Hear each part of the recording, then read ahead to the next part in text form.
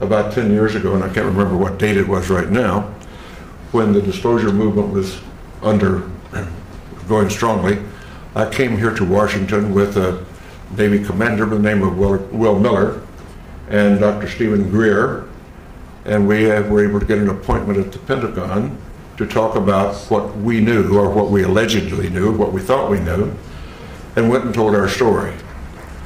And the powers that be at the Intelligence Committee of the Joint Chiefs of Staff listened to our story and said, the Admiral said, well, I don't know that story. I don't know that that's true, but I will find out.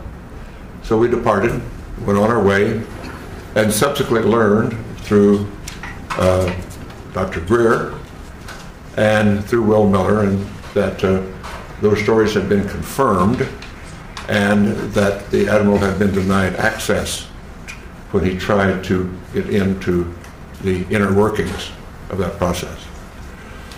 And we had confirmation of that, although that Admiral now denies the fact that this is the fact. So my story is essentially that. I do have no first-hand experience with the ET effort, except the fact that I know all of these research people that you'll hear from today, and some who are not here today, who have spent a long amount of their lives and time doing research into the alien visitation, UFO crashes, and so forth. And I urge that those who are doubtful read the books, read the lore, and start to understand what has really been going on, because there is no doubt we are being visited. And as a person who is a part of the first generation of being a spacefarer of our civilization and having gone to the moon, and realizing that I do, and many of us do now, that have seen the Hubble pictures from space, the universe that we live in is much more wondrous, exciting, complex, and far-reaching than we were ever able to know up to this point in time. And the fact we have wondered, were we alone in the universe forever? Only in our period do we really have evidence, no, we're not alone. We are just one planet with intelligent life on it, and probably it is time, now that we are spacefarers on our planet, that we get active, because we're really universal beings. And in the long stretch of things, if we think about it in the longest possible range, we realize, and I realize this from my studies in astronomy and astrophysics, our sun will burn out in due course, and we have to be off this planet if our species is to survive. So anybody, any species, any planet that is on around a mainstream star like ours is, only has a finite amount of time on that star before it burns out.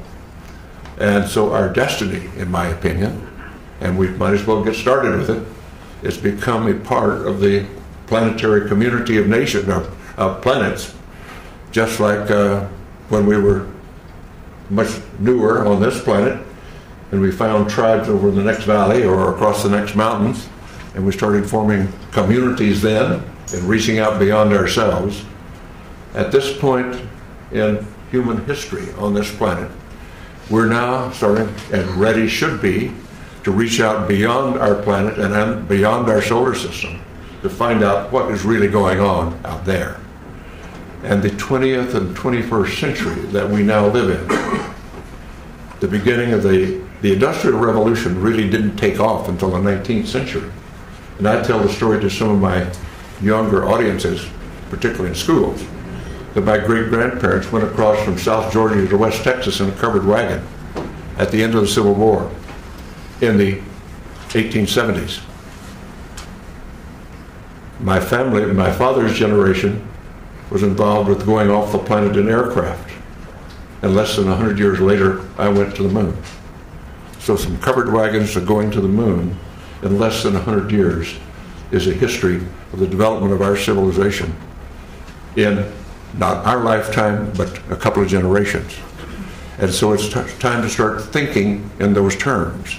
And particularly since now, in the 20th and 21st century, we suddenly find that due to our expertise and our genius in science and technology, we have exploded our population from under 2 billion at the beginning of the 20th century to over 6.5 billion at this point. And our consumption patterns are clearly indicating that we are utilizing our non-renewable resources at an unacceptable rate, a non-sustainable rate. So we've got a lot of thinking to do about what being an advanced civilization really means. But let's put all that aside for a moment, because we're here to talk about disclosure. And what I am suggesting is it is now time to put away this embargo of truth about the alien presence.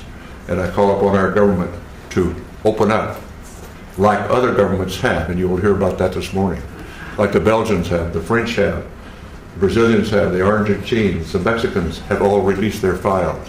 It's about time now that we do the same thing and become a part of this planetary community that is now trying to take our proper role as spacefaring civilization. Thank you very much for your attention.